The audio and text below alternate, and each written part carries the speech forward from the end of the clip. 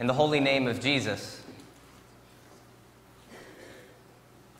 You guys watch movies, right? You've seen a movie. Who doesn't watch movies? We all watch movies. That's what we do. You ever watch a thriller movie, though? You like a good thriller, a good suspense, action-packed. You know those movies that keep you on the edge of your seat, constantly wondering what's going to happen next? You ever watch those movies? Has a certain draw for some people, I'd say. Maybe it's not for everyone. But if you like that movie, it's usually because of the emotions it gets up. You know, it's just so exciting. Thriller is just one genre of movies, and there's actually many sub-genres. You can split up thrillers and talk about what kind we're talking about. We've got the crime investigation thriller. That'd be something like The Fugitive with Harrison Ford. You've got the spy thriller. That'd be any of the Mission Impossibles. You've got even the religious thriller, believe it or not. That'd be something like Angels and Demons. But my question is, what makes a thriller a thriller? How could Angels and Demons have anything in common with, say, Mission Impossible? I think it has to do with your relationship to the movie.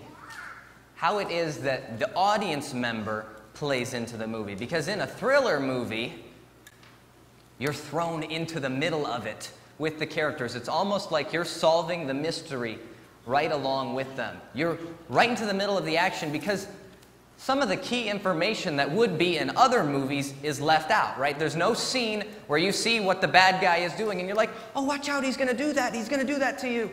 No. When it happens, and that's when you'll know. You're wondering what's going to happen. You're thrown into the middle of it. You're out of the know. But I have a suspicion, guys, that though we like to watch a thriller, though we like to see a mystery, though we like the suspense, the only time we actually like being out of the know is when we're sitting in front of the TV screen, right? Because we know that once the movie's over, we can get up and we can leave, right? We like the suspense, we like the thrill for a couple hours because we know that whether the main character lives or dies, whether he solves the mystery or is duped, whether he achieves his dreams or they're crushed, whether he finds love or not, we can have our emotions back at the end. We can go on our way. Everything's okay. We don't seek out that thrill all the time. We can handle 2 hours of stress. A good story has a beginning, it has a middle, and it has an end, right? You learn this in literature class, right? And if you're paying any attention in literature class, especially during the storytelling unit, you know that it's at the beginning of the middle that some sort of conflict comes out, right? That's what makes a good story. The middle is a little tenuous, it's a little uncertain. You're in a little bit of limbo, wondering what's going to happen. It's in these conflicts and it's in these resolutions that make a good story. But I'm going to say, guys, that that's good for stories, not necessarily what we look for in real life. We don't look for middles in real life. We don't look for the thriller in real life where there's life or death situations. We don't seek those out. We try to avoid them. If something has the possibility of ruining your life, good rule of thumb is stay away. The ideal story goes something like this, guys. The beginning is the princess meets the prince. They fall in love. That's the beginning. Skip over that part. Come to the end. They get married and they live happily ever after. Don't tell me about any wicked witch. Don't tell me about any evil queen. Don't tell me about a foul stepmother. I'll speak for myself and say, middles are no good. We can handle it for 2 hours, and you might even say it's cathartic in a movie just to experience that stress for 2 hours. But what about when your life feels like you're in the middle of a Hollywood thriller, and it's not 2 hours, but it's weeks or months or even years for some? We have middles, guys, in our lives. There's no doubt about that. You know what it feels like. It's when you're sick or someone you love is sick and you ask, and somebody asks you, how's it going? How you doing? And all you can really say is, well, I don't know. I'm in the middle of it right now. I mean, I'm alive, but I can't really tell you how this is going to play out. It's when you have a relationship that maybe you really biffed it on, or maybe somebody else ruined it. Somebody asks you, well, how are you and so doing? And you're like, I don't know. We're trying to pick up the pieces right now, but we're in the middle of it, and I don't know how it's going to end. It's when you're in physical therapy or in rehab, and somebody asks how you're doing, and all you can say is, I don't know. I'm in the middle of it. I might make a full recovery, but at the same time, I might not ever be able to move the way I used to be able to move. You can be in the middle of it when you're trying to make a big, important life decision and the future seems unclear. You can't tell which way to go. Or maybe you're in the middle of a soul-sucking job that you worry you might be stuck in for the rest of your life. There's no clear way out. No clear future ahead. Middles stink. There's no doubt about that.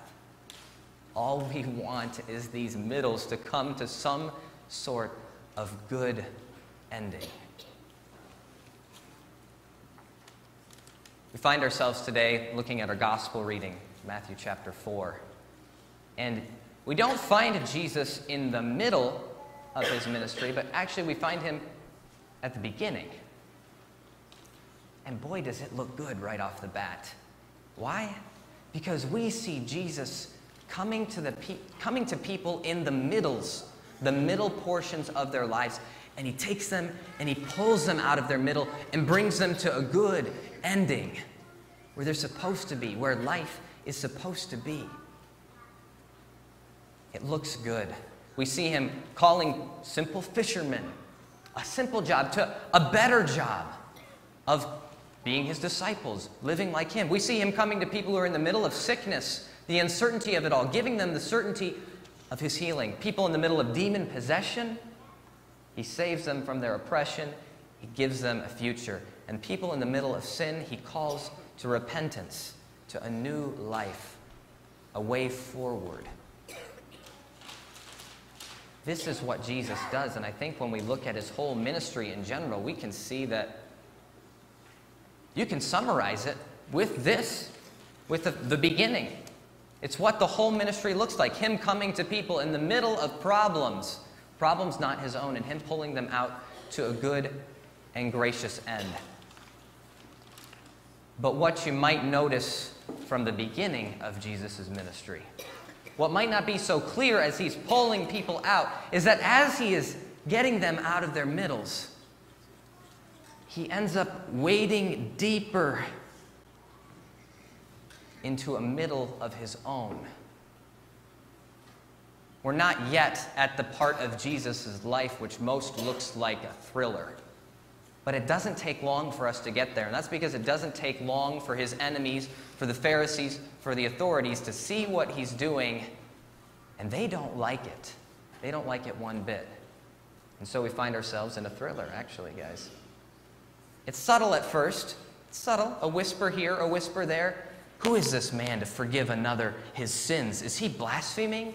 Or look at his disciples over there, not doing what's lawful on the Sabbath. And it moves from whispers to outright propaganda.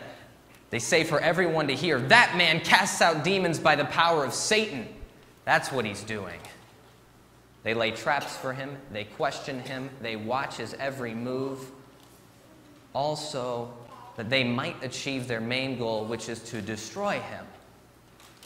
We're in a thriller, guys. Jesus' life is full of suspense. You wonder, is he going to elude the authorities? Are they going to catch him? Will he outsmart them? What will happen with this Jesus? And everything seems to be going good, right, as we go through, especially at the beginning. And even in the middle, things seem, though tenuous, that they're going in the right direction. His fame spreads throughout the land. People are following him, seeking after this strange rabbi. He confounds the Pharisees at every turn, and he continues his ministry that can be called grabbing people out of their middle and bringing them to a good end. It all kind of culminates on Palm Sunday, right? When he rides into Jerusalem on a donkey, and you say, this guy looks a whole lot like a king, and the crowd seem to agree with you. Hosanna to the Son of David, they say, and you think maybe he'll be victorious. But things take a turn for the worst as the conflict comes to a head with the authorities and Jesus. That very week, Palm Sunday, they arrest him and they charge him with blasphemy. That's a capital offense. And if Jesus wasn't in the middle of it before, he sure is now. It's at this point in the Hollywood thriller where you see the character fighting with all his life, fighting for his life, you might say, to escape. But we see Jesus remaining silent. He takes it. What are you doing, Jesus? You're tempted to yell. You ever yell at the TV? What are you doing, Jesus? You never let anyone else lose when they were in the middle. Don't give up now. But he remains silent. They beat him. They make him carry his cross. He's crucified. And he dies. And he is buried.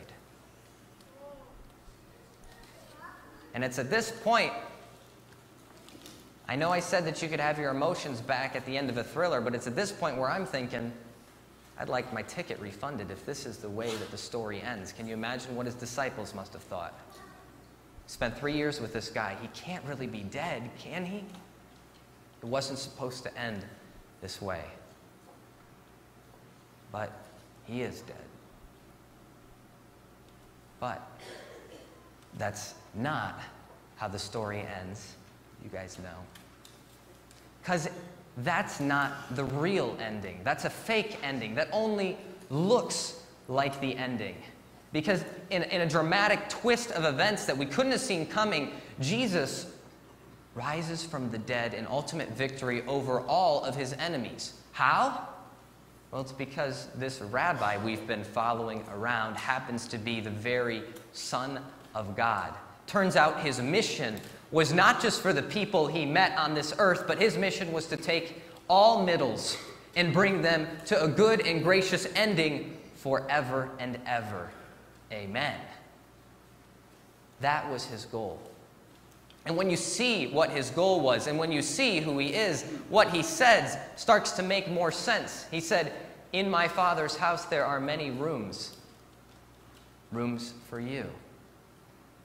He said, "Whoever believes in me, even if he die, yet shall he live." He said that for you. And he promised to come again in glory to judge the living and the dead, to bring forth his kingdom, which will have no end, a kingdom that you will be a part of, a kingdom in which everything will be good and new and right.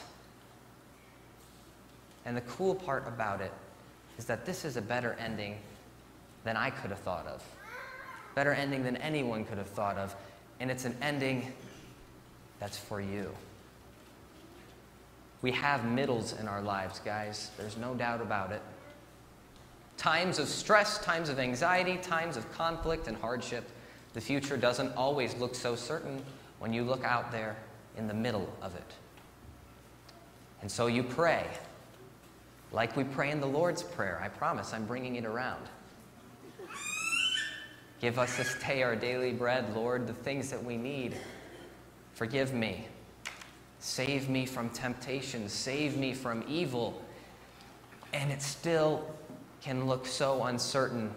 You wonder, will God really give me what I need? Will he really forgive me? Will he really save me from the sin and from the evil that I'm facing? Because when you look around, it sure seems like there's a fog covering the future.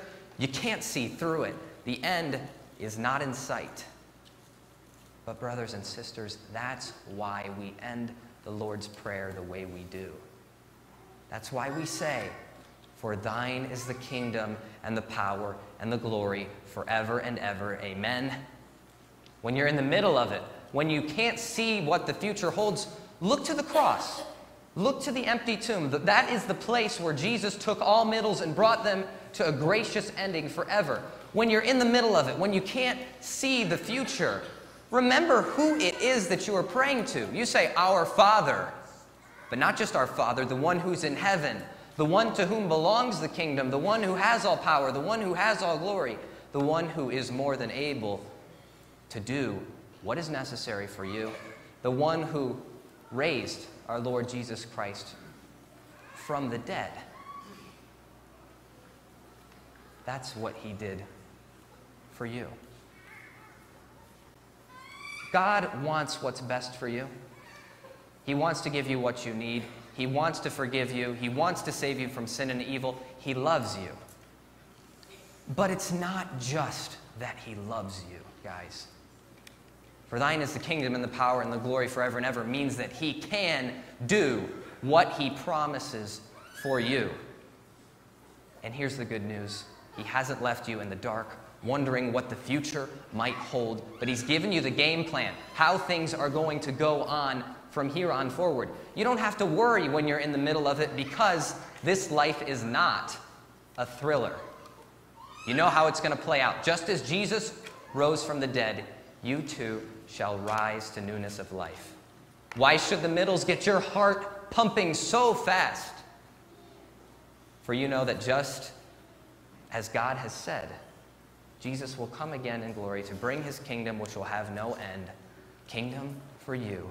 A kingdom in which all the middles will finally be brought to the ending that he has promised. Amen.